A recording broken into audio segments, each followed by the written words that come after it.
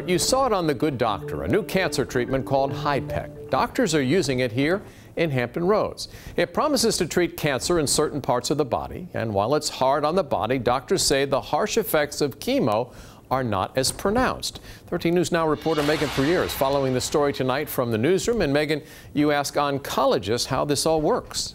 David, that's right. Now, HIPEC is essentially the body getting washed with chemo, but you have to have specialized forms of cancer to get the surgery done. I spoke with a woman today who got it done herself.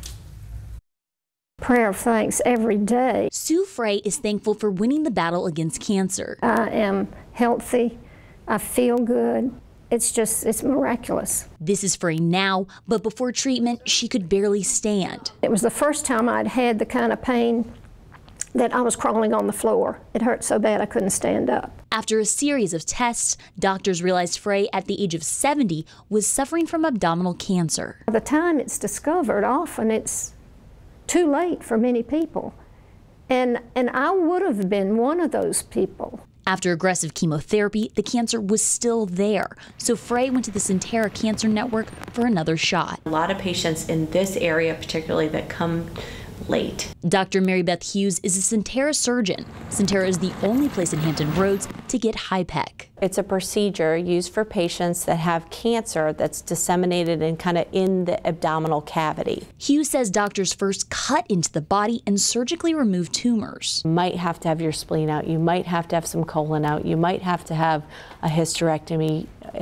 So it's very difficult to take out anything that's not vital that might have tumor on it. Then Hughes works on any cancer cells that are left behind. So after you're done stripping all the cancer out, you put in heated chemo. This was like a direct hit. You're open, your incision is open, and they're pouring the chemo into your open abdomen. It's 90 minutes of heated chemo at 40 degrees Celsius, so it's pretty hot. And Hughes says that heat has to move. So you do shake the patient physically while they're asleep. It's extreme, but a method Frey would do again. The HIPEC seems to be so much more effective than just chemo. Because it gave her more time with the one she loves. It's given me, so far, 3 years that I may not have had, and hopefully it's going to be many, many, many more.